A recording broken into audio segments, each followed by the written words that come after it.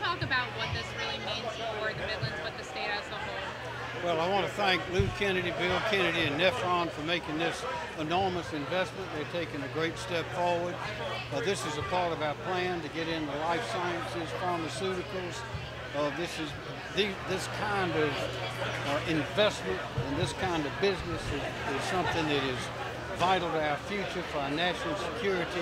So thank you and your company for the great faith that you've shown in the people of South Carolina and this place these years. Also, this shows how we don't have to be dependent on China and these other countries that we do not want to be dependent on for PPE or anything else.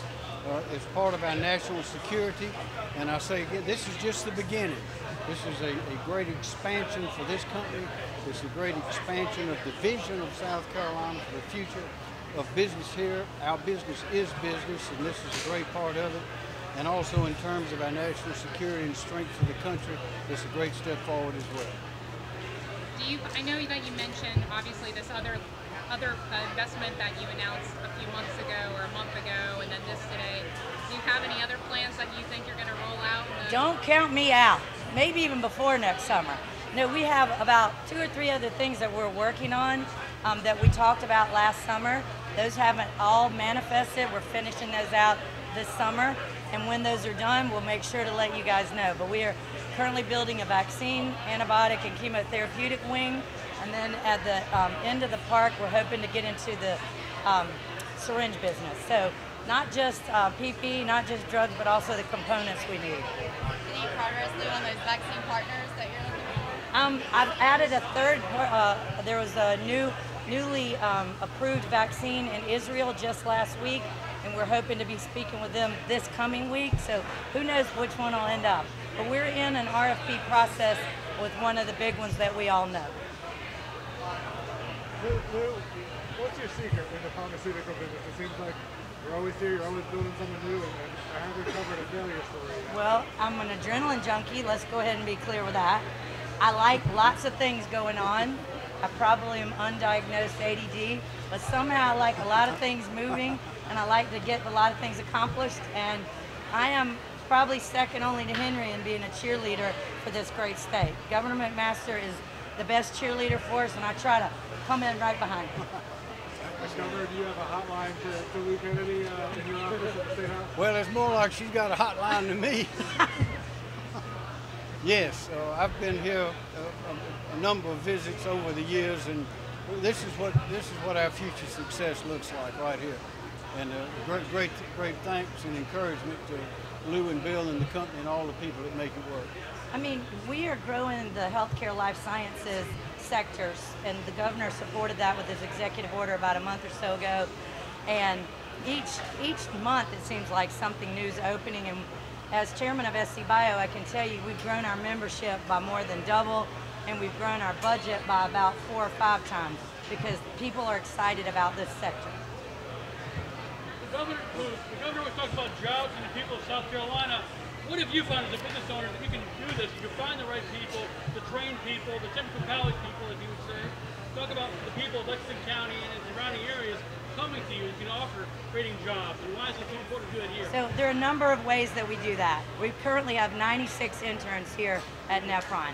We often hire the interns once they graduate. Next of all, we use unorthodox methods. We're using social media and the like.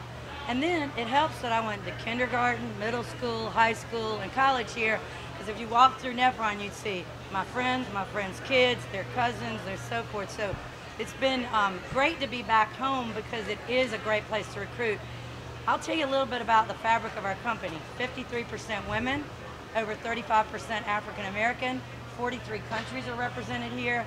We are the essence of diversity, and that makes us more productive, and I think that answers your question. That's a lot of why we're successful. Governor, is this a pretty decent start for Secretary Lightsey's tenure? It's a pretty good start, but as Lou has hinted, and as we know, there's going to be plenty more. Okay, then. Oh yeah, we got some off topic. Your comments about the proposal to rename buildings on campus at USC. Say what? There's a proposal to rename some of the buildings on USC. So, you know, baseball tournament, what have you. So just I think that the latest news I heard was that was there's an emphasis on naming new buildings to honor those who have not been honored. I think that is that's a very, very positive step. Of course, the Heritage Act is there for all to navigate. Obviously, to tail off of that question, obviously the Supreme Court has not come out with an opinion yet on that 3/5 rule in the General Assembly. Even if they don't rule it unconstitutional, do you think that the General Assembly should take up the Heritage Act next year to deal with buildings like Tillman Hall on Winthrop's campus and Clemson's campus? They've obviously asked the legislature to do something with the Heritage Act. Do you think they should take Well, up the court's decision may give some guidance on that, but I think there'll be ample time for discussion on all those questions. Do you think that the 3/5 rule is Beg your pardon? Do you think that the 3/5 rule is unconstitutional? It's 2/3. Or 2/3? Thank you. Yeah. That the 2/3 rule is unconstitutional. No, I do not. Governor, last night we covered some members of the Cuban community in front of the State House. They were kind of asking for an American intervention. And what are your feelings on what's going on in Cuba? I think that Cuba shows what a communist dictatorship will do to a country and do to people. We've been watching Cuba ever since Fidel Castro got there and before. They've been going in the wrong direction, and I hope that the Biden administration, which has made some good statements, will follow that up with strong action to help the people of Cuba. Governor, the Senate's budget proposal includes millions of dollars for Medicaid expansion to get around what states like South Carolina, who have said no to Medicaid expansion. I'm wondering what your thoughts are if the Well, the Medicaid expansion, you speaking of Obamacare that had the expansion in it way back. Yeah, but Well, that proposal would have provided federal funds, which is, of course, comes from South Carolina taxpayers and others, at the beginning, but then ultimately the whole load would shift to the states, and we simply could not afford that then, and we cannot afford that now.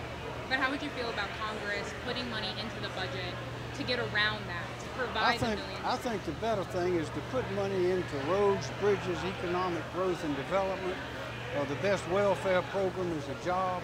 People who work, who are earning a living, statistically we know are healthier, wealthier, and wiser, and that is the direction in which we need to be going. Any more? I have one more. Sorry. I'm sorry. Okay.